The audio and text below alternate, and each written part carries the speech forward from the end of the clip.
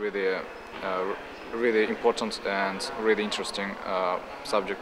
Despite that accounting is one of the most difficult subjects here, I toughly convinced that that in any crisis or non-crisis time, accountants are needed to companies. So I think that after I finish this university, hopefully, looking for a job will not cause me some troubles.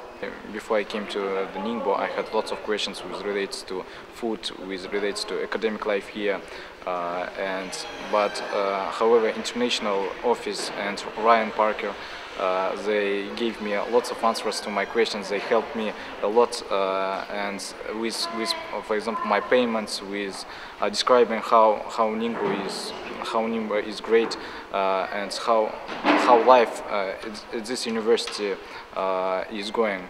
So I didn't have really much troubles because all my questions were covered by the international office. When I first came to the Nottingham University, I didn't know anything in Chinese, like I didn't have any knowledge about Chinese.